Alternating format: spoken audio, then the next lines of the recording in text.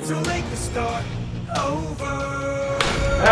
Chloë Moretz was the find of the century. Thought you were gonna give up that refined sugar. Bad for your vocal cords. Bought a little machine for making demos. I bet you're good. What makes you say that? Intuition. After a couple scenes, Denzel came to me and said, she's a real thing. That was the right call, which she doesn't do. She just had it, you know, whatever it is, she had it. Yanni, that's true.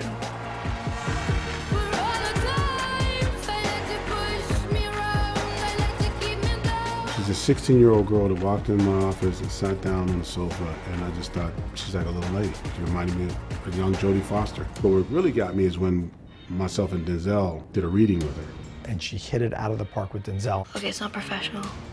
Just tell me what you think, okay? Alina, the singer. You and I know what I really am. You understand how much he cares about her like a father. I think you can be anything you want to be. To be Alina, truthfully, I did a lot of research on different people, and I went to this amazing organization called the Children of the Night.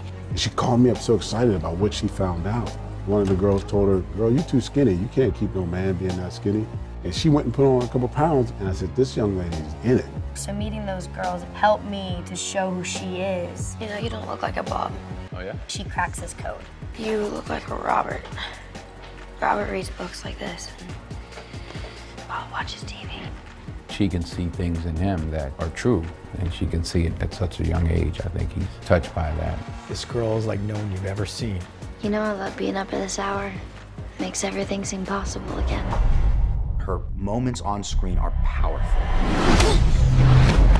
Chloe's character, Terry, is what sends him on his journey. When somebody does something unspeakable, you do something about it.